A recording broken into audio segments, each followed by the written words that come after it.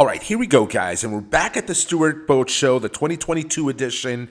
Today we're looking at 30 to 34-foot center consoles, and what I'm really going to talk about today is Stockholm Syndrome. That's where, the victims of crime, of kidnappings, become indoctrinated by their kidnappers and almost seem to follow the ideology of the kidnappers. And I think that's what's happened to me.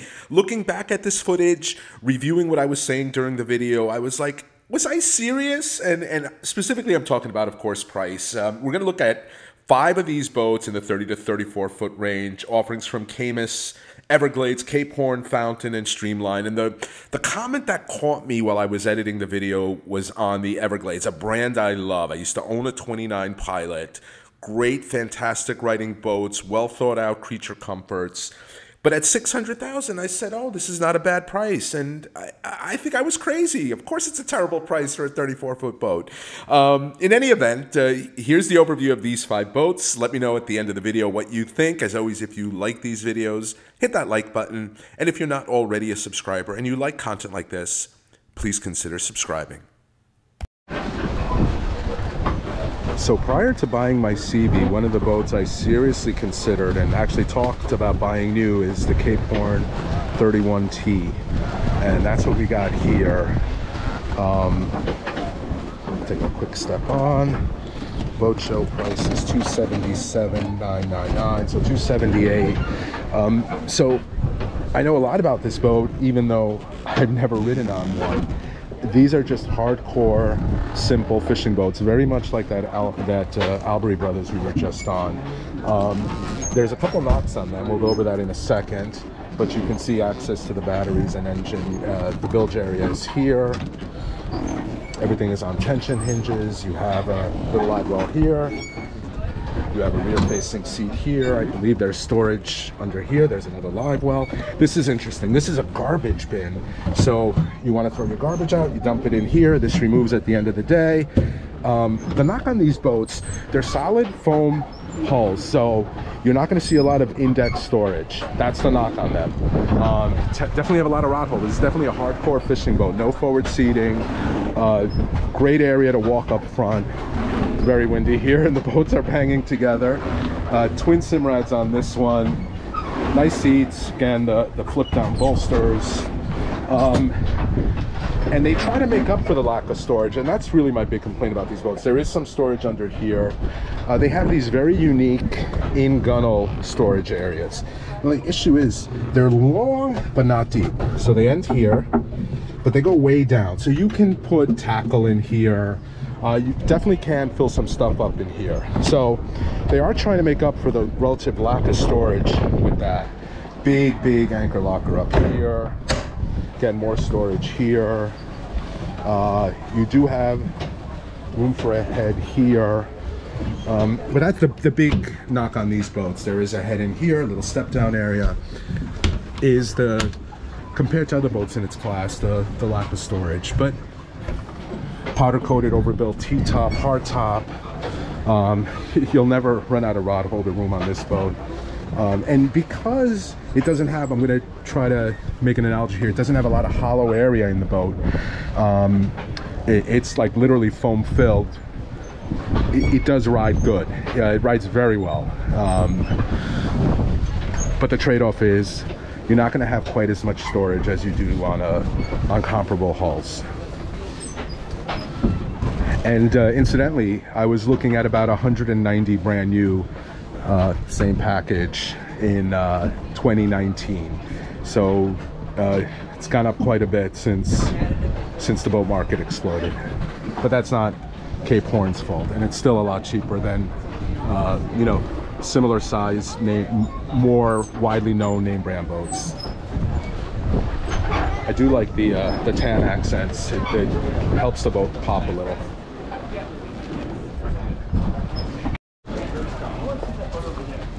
All right, Everglades 335, 600 grand. Let's take a walk inside.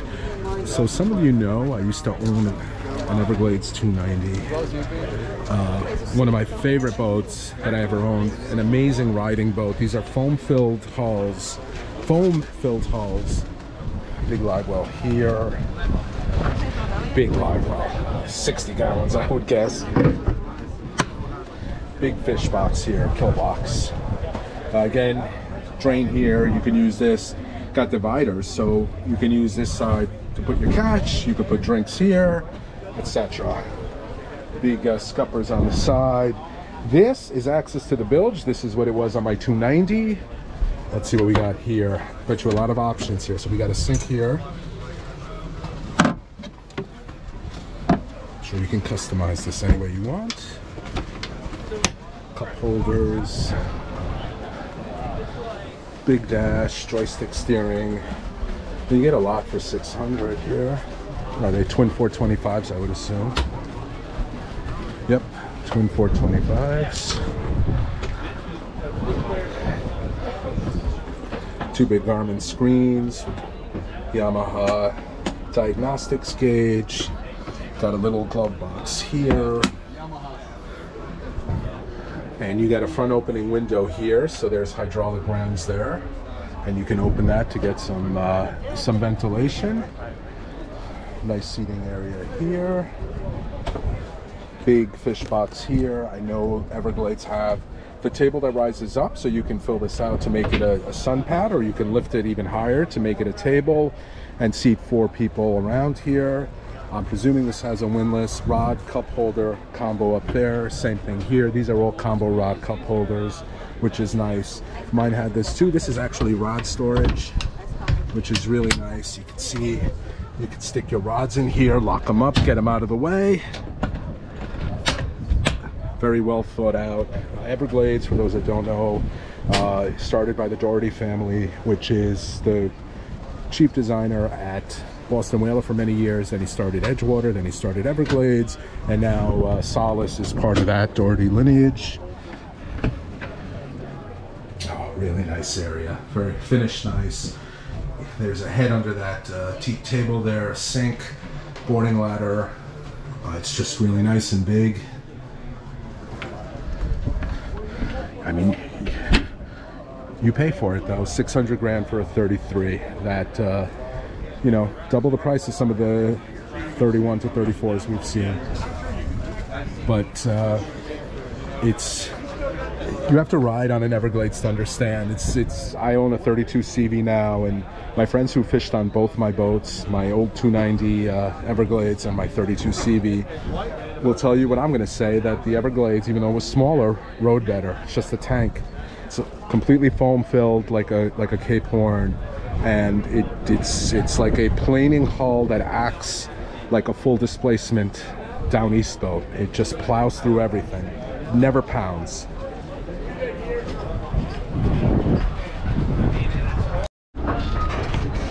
Trip 300 Mark V8s.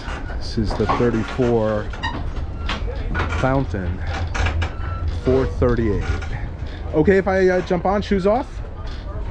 No, you're fine. Yeah, I'll take them off. It won't mess up your beautiful boat here.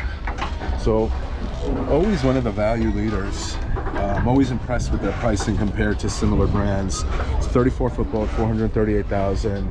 Got rod storage. I mean, index storage down here, up there. I'm sure a couple of these are insulated. More storage down here. Really cool seating area back here. 1, 2, 3, 4, 5, 6, 7, 8, 9 rod holders back there. Again, the Trip Merc V8s. More rod holders up here. Cup holders down here. Are these combos? They are not combos. That's okay. Seating here. I'm sure there's something under here. There is. I'm not going to try to lift that.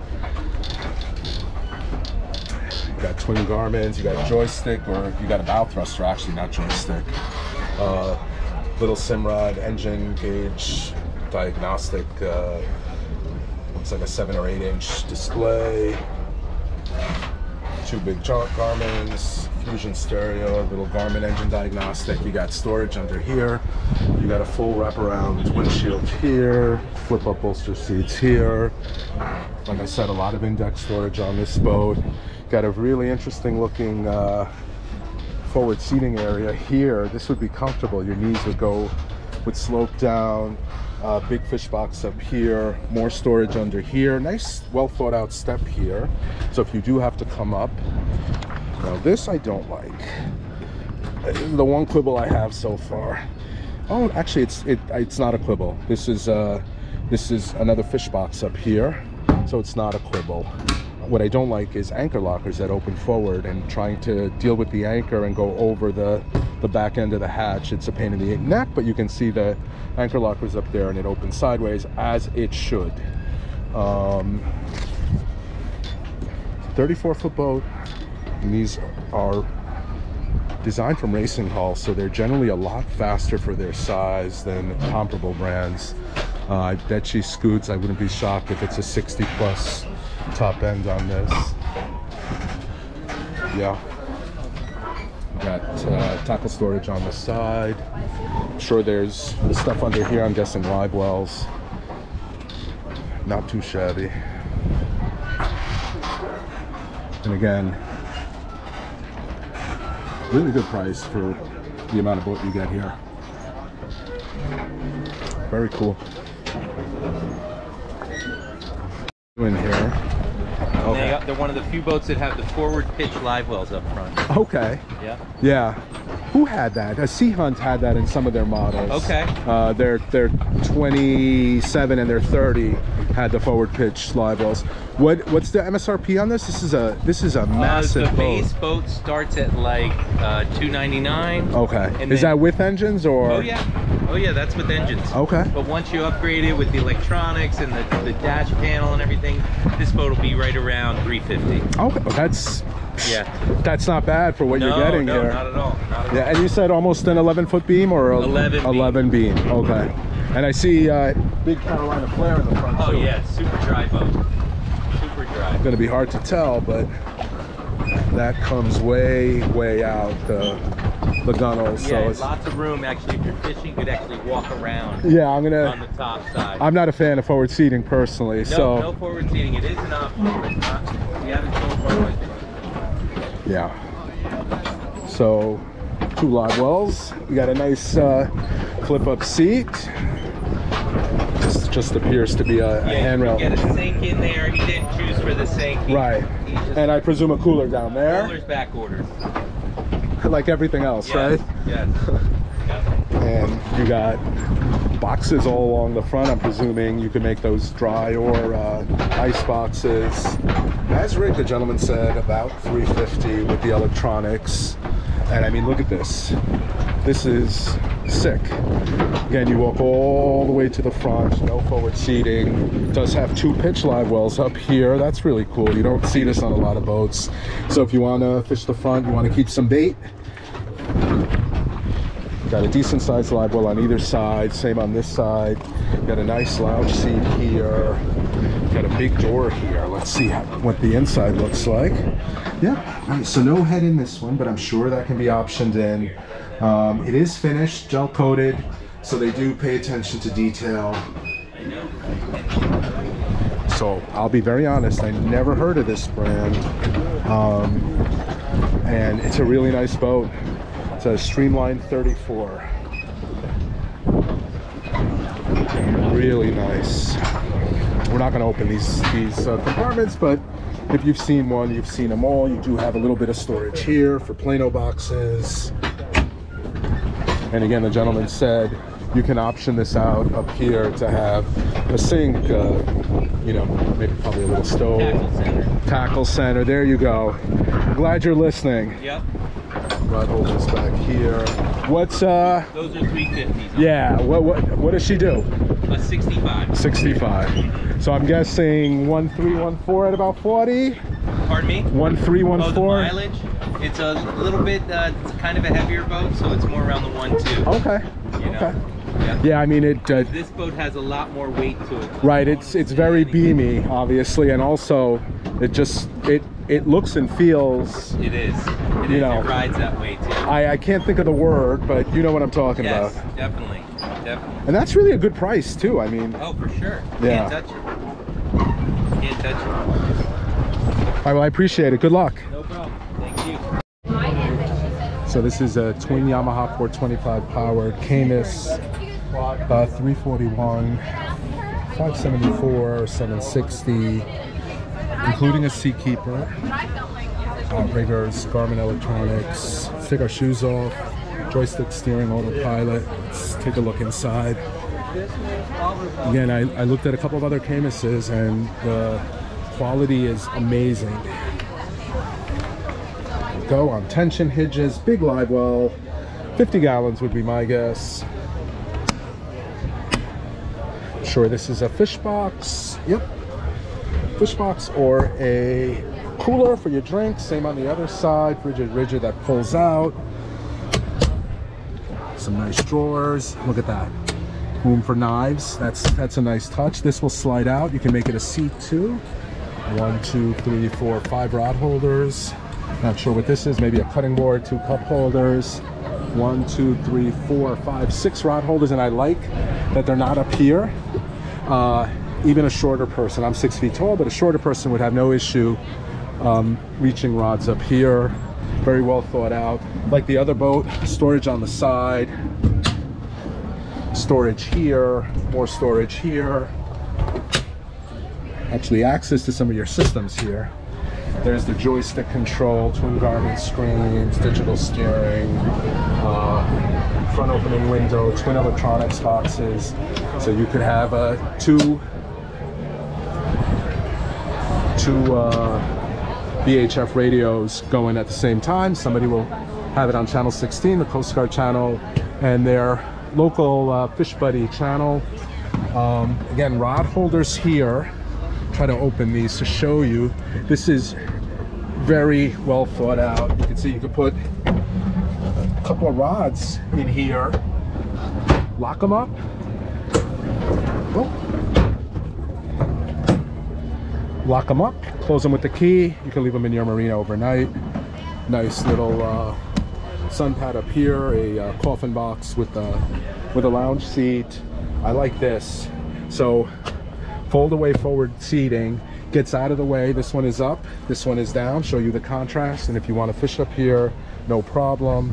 Looks like this picks up too, and you have more storage here. Another big storage box up here. We saw this on the bigger one. Look at that. Big cooler if you want to keep fish up here or drinks up here, anchor up here. 3 rod holders on either side of this. Rod holders and cup holders all around the boat. Yeah, this is nice, and it has a seakeeper built in. Nice head compartment, ton of storage there. It's finished in here. You can see the wine, I mean, nothing exposed, gel coated, sink, shower. Yeah, no bed in this one. The 40 has a bed. Yeah. And the seakeeper should be under here. And for those of you that don't know what a seakeeper is, there it is, a seakeeper too. This is a gyro. So if you're in pitching seas, rolling seas, you activate this and it counters the back and forth of the boat and will actually keep you stable. So if you're somebody who gets seasick or you drift fish a lot or anchor a lot in big seas, that's a godsend. All right.